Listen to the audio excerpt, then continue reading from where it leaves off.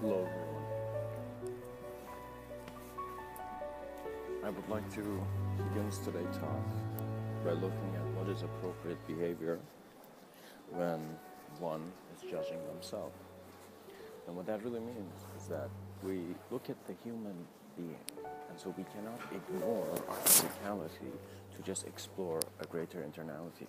Your externality must be completely comfortable to then allow the external, let's say, images you have to then kind of move through the flows of your internal being.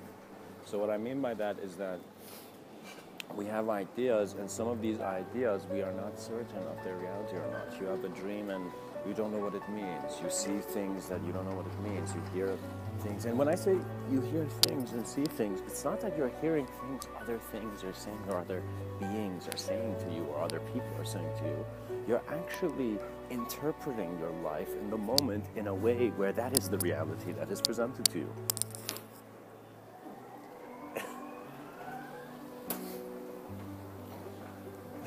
The gift of allowance is one where existence gives it to itself. You are not giving it to existence. You are not doing anything for existence, because the minute you stop talking, you're no longer within the terms of language, and especially what language has come to mean for many people.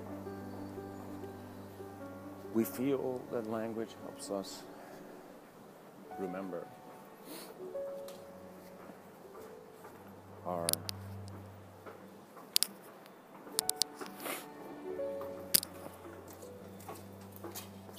greater expressions. If we were to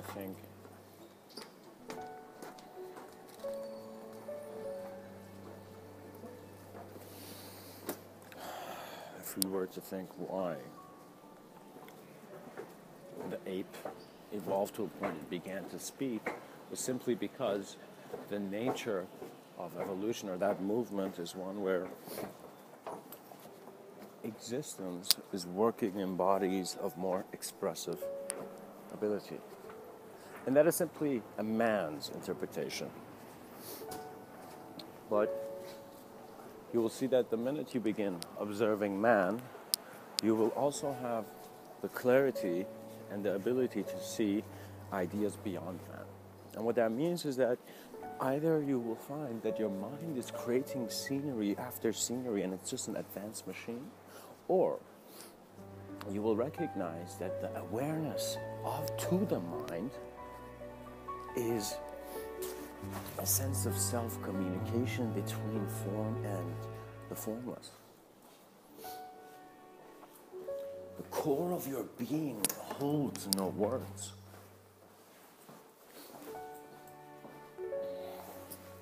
And it's very important we allow ourselves to elevate by simply seeing elevation. Not a lot of people have seen or have felt clear realities of their act, or the act that they're doing.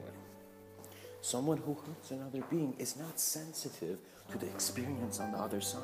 And if you're not sensitive to the experience of another person, of that area, experience of what's happening in areas you don't see, well, again, a blind man has started spinning with his cane in his hand.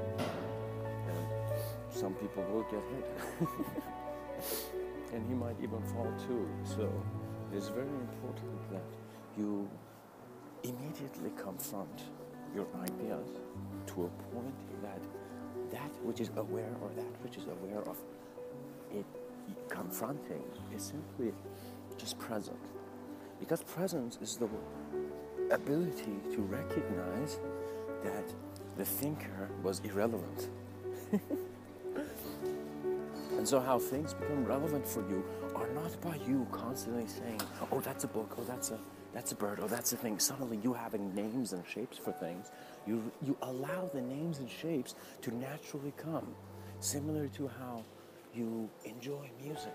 You need to add a great, profound element to your sense of beauty, so that when you see something beautiful, it's immediately being expressed. It's either being put into words, or it's turning into the last sentence of your book, or it's the beauty of the painter's brush and the secrets it holds. You need to look at yourself in ways that confuse you, so you recognize yourself better. And when I say confused, that's what problems are.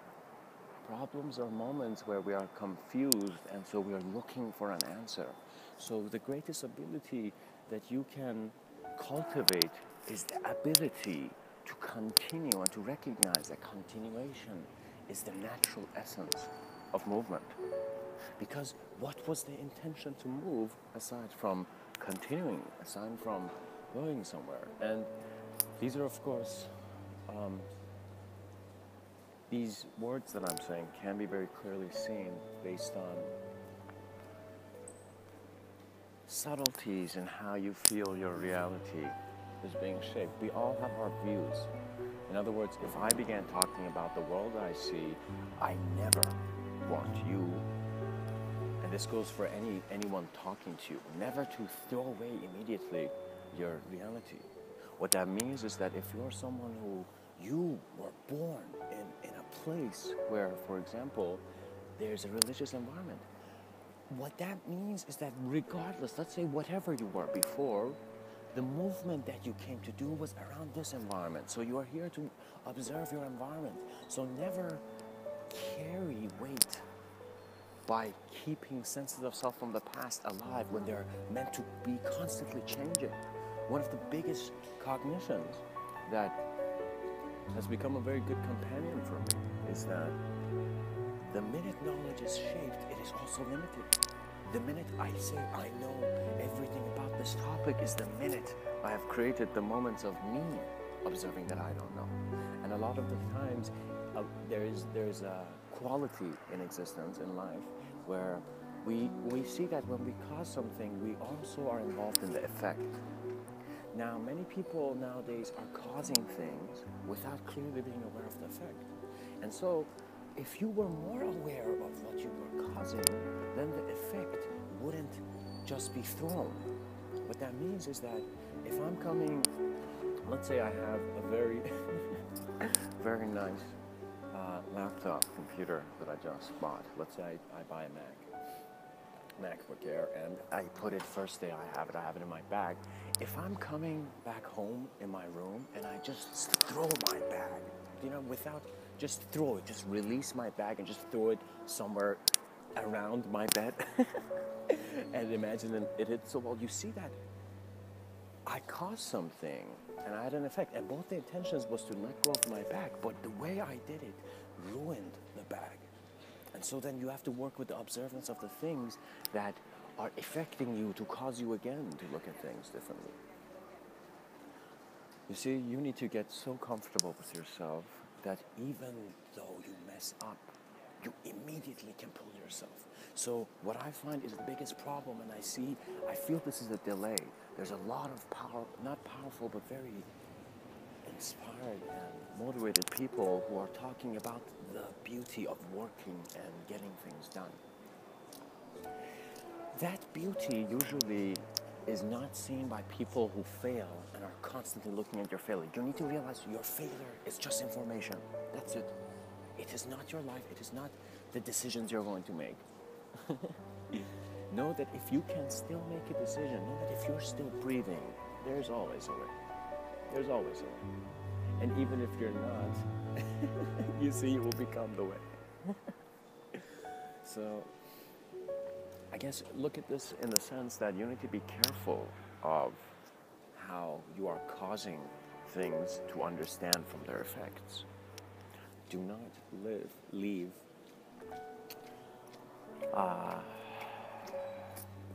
problems around.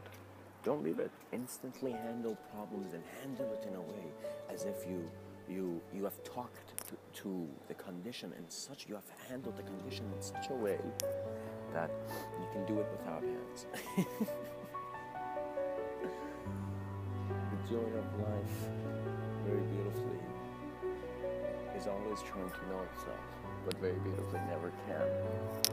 And there's a reason, because if you did know yourself, you would go into non-existence immediately. Because then where's the journey? Where is the different fluctuations of attention and reality and the cellular experiences of many aspects of the moment in which you are here to receive? A very beautiful concept that I heard, just the word was very nice to me, and it was the word of activation. And you look at activation and you wonder, what is being active? What are we activating? And could the voice of someone have affected my voice now? Is my voice really my voice? And you see, once you are no longer afraid of deep questions, you gain the ability to really experience the answers. Hate and love are part of the same coin, and we're not really looking for money here. We're not looking for a wealth that we can collect, or a wealth that cannot be taken. You will really see that the sage knew in his very transparent wisdom that, similar to how you probably might not hold a dumbbell in your hand for hours, you have a heavy dumbbell, you will see that there is no need for you to step in confusion when you are clarity. And so if there is confusion coming throughout your day, pay attention to it. Immediately and instantly handle that confusion by inputting your own information. So if I'm in a place and everyone's like, you failed, or let's say in front of the president I fall down, And for many people, they might think that that's their biggest fall, but the ability is to instantaneously get up and be like, hello, Mr. President, I really want to shake your hand, so, it should be worth it. It's something like, you engage by allowing your own natural playful attention to simply look at the problems. Clarity is a gaze that cannot be left, I guess, let me say it another way. Clarity can never be blurred when you are aware and you know how clear you are. In other words, if you really know who you are, you will realize that you don't need to ask anyone about it. You will realize that the silence is also already answering your question. Sometimes life is oblivious to its own beauty, just to see that it's been preparing itself to be aware of a greater beauty, and even that greater beauty is preparing. If you take your life too statically, and what I mean by that, the images of your life too statically, and I guess what that means is that if you look for snapshots, if you want just wealth, a snapshot of money, if you want a snapshot of something, snapshot of money, that's good, but you need to realize that it is in an active state, it is in a state of action that things are done, and the state of action doesn't require a lot of thought, but more the honest intention to do.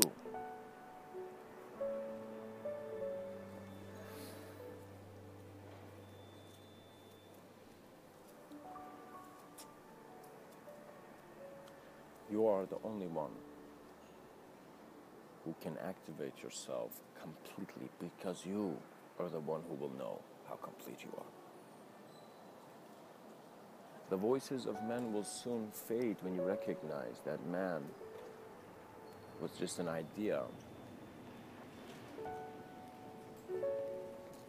fading into itself. It's as if the minute everybody stops speaking, that silence has a voice.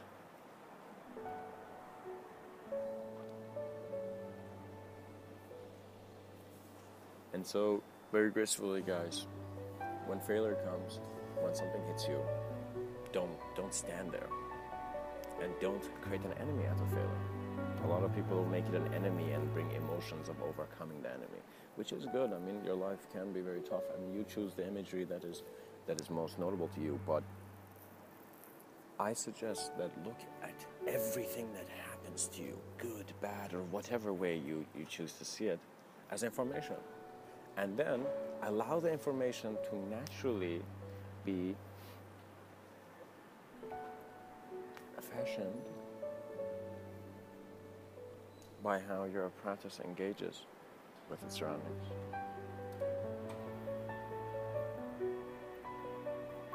There's no greater gift than self-awareness. And the minute you recognize that it is as if you are a mirror, and so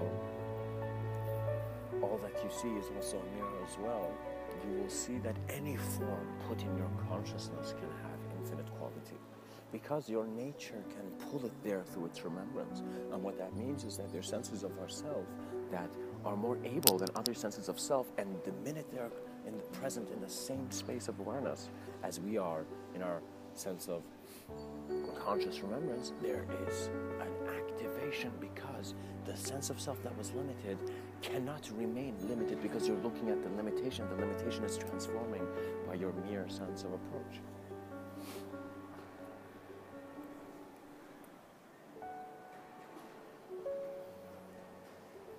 Throughout my life, I have had many moments where I felt that it is not appropriate to speak.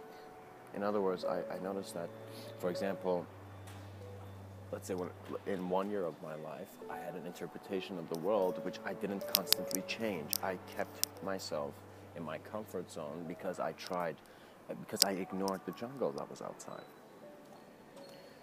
And when you ignore the jungle, you know, and let's say if I'm in a jungle and I just close my eyes and I choose not to see it, well, you know, it's still a jungle. You know, there's animals there that will playfully engage in biting you. But, you know, think of the self that cannot be bitten, you know.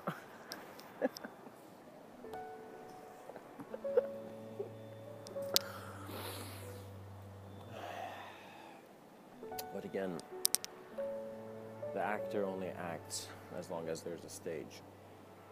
So become aware of your act, let your actions naturally flow, let your activation occur because you innately know. You just have a faith in existence rather than a faith in the forms of existence. You are direct experience in life. So with that, your knowing will look at itself and think that it was touched, and so you internally, as if your whole life, you will see in one moment of clarity that, oh, I've been thinking, I've been this aspect of the moment, this little part of the moment, I was this thing of the moment, this thing of the moment, and you see that your whole life you've been choosing to interpret one aspect of your moment of experience. To simply be aware of the moment of experience means simply to walk in an auditorium where all eyes are aware of you.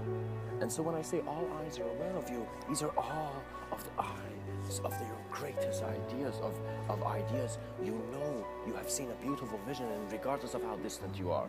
I know many people who I just look at the person and I just know innately this man has great vision, but he's not allowing himself to communicate that vision. And that is the problem when our environment gets a voice louder than our own. Go into your solitude and shout to such an extent where the echo was always the voice and the clarity of the first words. Much blessings and namaste.